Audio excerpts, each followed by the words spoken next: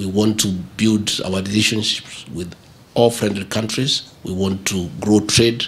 We want to increase the volume of trade.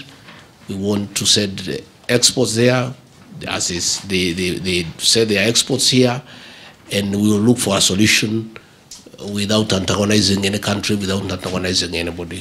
This is a listening government. It's a people's government.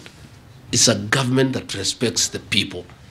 It's a government that listens to its people. It's a government that is willing to dialogue and engage with its citizens, because that is the right thing to do.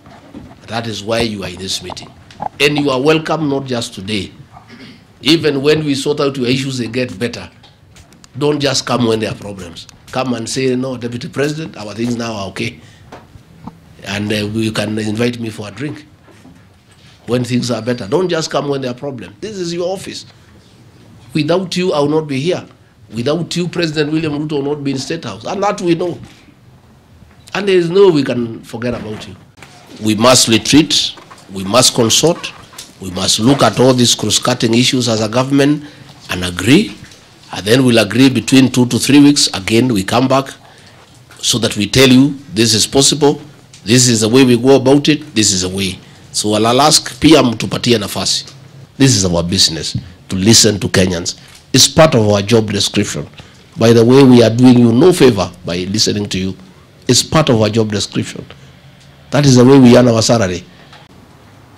The Ruto administration is a people's government. And one of our tool of governance is continuous engagement with the people of Kenya. And it's for that reason that I granted that audience, because we are people's government. And the Ruto administration will continue to listen to the people of Kenya.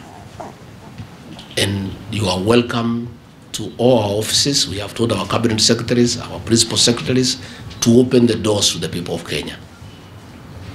We'll have time to listen to you all the time.